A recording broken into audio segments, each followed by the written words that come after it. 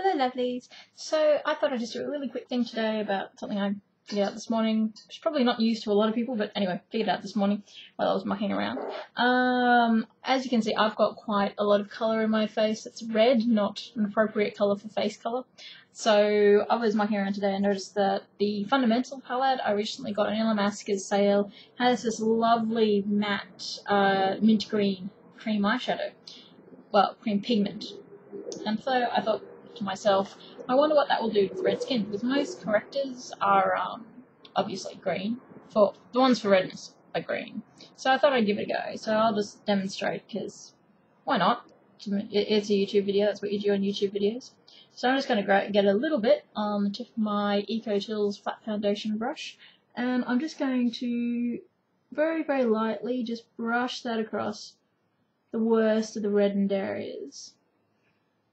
And then just gently, gently, gently work that into the skin, which will probably take a little while because I have, well, anything shows up on my skin just about, which is irritating to say the very, very least.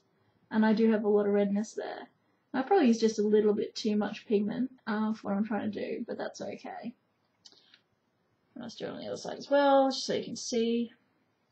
And you really don't need a lot. I mean, that's as much as I'm putting on my brush, and that's not a hell of a lot. And all of it will end up on my face as well. So it just all comes off the brush and onto my face. I really like this bamboo EcoTools brushes. They're fairly soft. I'm really bad with brush on my face. It tends to really irritate my skin. These ones aren't too bad. I can't manage to get a good foundation with these, but that's probably my experience more than anything else, as well as my skin just going, I hate you, a lot, which it does. So anyway, there we go, that's pretty much blended in, and it's not a huge, huge difference. I mean, there's still obviously quite a bit of redness going on, but it's enough to just make that little bit of difference, especially under foundation. I mean, all I've got on my face at the moment is moisturiser, pretty much. I've just got a bit of moisturiser on, and after my normal cleansing routine, my skin is still a bit freaked out. Also, just having fiddled with my face with the brush all over it, it's freaking out a bit more. I can feel it, actually.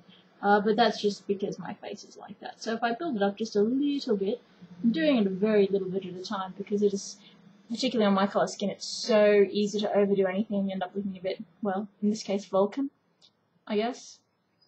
Or like the Good Witch's sister, Glenda? I still haven't seen Wicked. I really should. I live in London. I should go see Wicked. But yeah, that's just, I'll just blend that in just again a little bit more. And there we go. There we go. That's just nearly completely covered the redness there. No, the remaining red is mostly bits I haven't done, like down near my jawline or near my temple. I haven't actually done either of those two sections. But the pinkness has definitely dimmed down. And yeah, so just any super pales out there who also have similar issues with redness, and most correctors just make you look like a Vulcan, maybe give it a go. Anyway, ta-ta!